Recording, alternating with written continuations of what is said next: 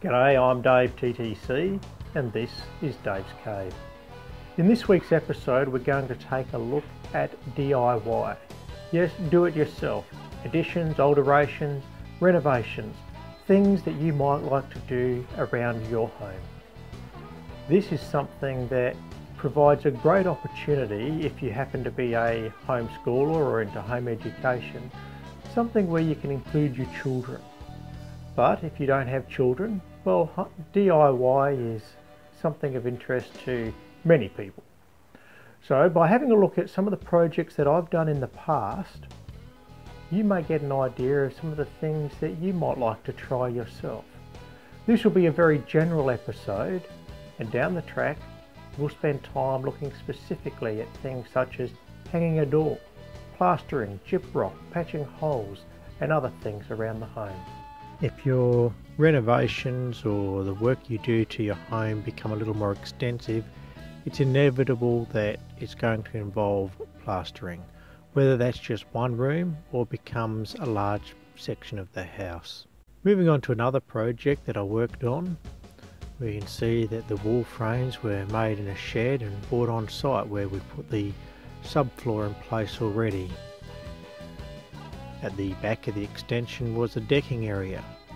Once the walls were up, the timber floor goes down to match the existing. Then in the old section, the ceiling needs to come down for a new one to go in.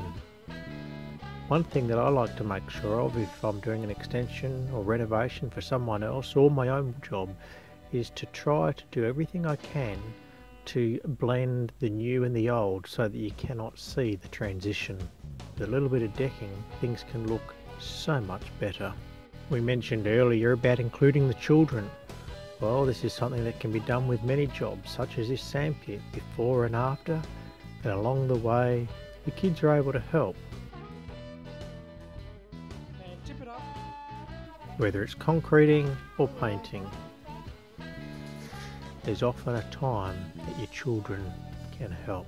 Another job I had, which was a bit obscure, was actually in a dance studio putting up some poles for pole dancing. Outdoor areas often benefit from a bit of attention, be it new concreting, a carport or veranda. Inside the house, a major area for many people is the bathroom. These can look quite dated and old in no time, so to be able to pull it apart and start again can bring much satisfaction and give a necessary facelift. And with good choice of fixtures and fittings, you'll have a nice looking room. You may note through some of these latter projects that I love the use of my Galaxy Note.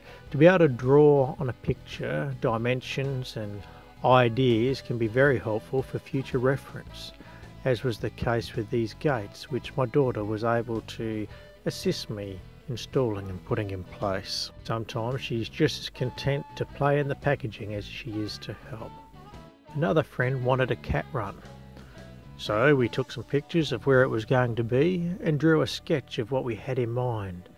Once satisfied, it was a case of bringing it to fruition, bringing the vision to reality. Sometimes there are nasty surprises in the form of little white ants. This staircase, in my opinion, looked good both before and after. The client had someone else start the work, and as they were unable to complete it, I was able to carry on, and in this case it turned out to be quicker and more effective to take sections apart where possible and remachine them and assemble again. Personally, I'm not a fan of steel construction, but it does have a place and it's very unlikely to come under attack of termites. Another job I worked on was a very extensive job, both inside and out. On the outside, it was somewhat of an eyesore to start with, but with a lot of time and effort, with alterations and additions, and a little bit of render, it was like a new home.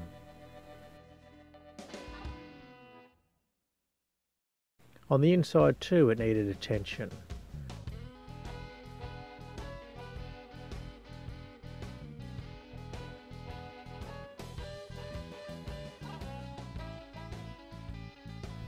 Another common job to be done is that of the kitchen. This is something that many people can do if they put some time and effort into having a go. And one of my favourite jobs was this pergola. You'll note that both the rafters and beams are flush top and bottom. On a parting note, I encourage you once again to like and subscribe. And if there's something you'd like to see, please tell me in the comments below.